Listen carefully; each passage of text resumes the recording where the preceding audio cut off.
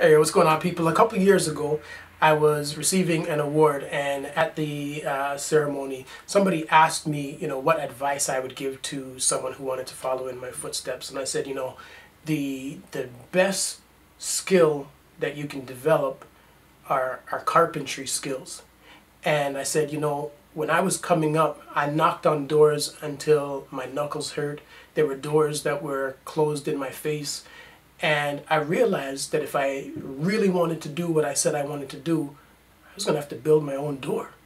So I spent a lot of time building doors, and I've left that door open for other people to walk through it. But no matter what it is that we want to do in life, sometimes we won't find people who are willing to help us. We won't find people who are going to offer us opportunities. And when that situation comes, you need to be able to reach into your toolbox and create your own damn door and make sure that you can walk through it to the destiny that you want for yourself.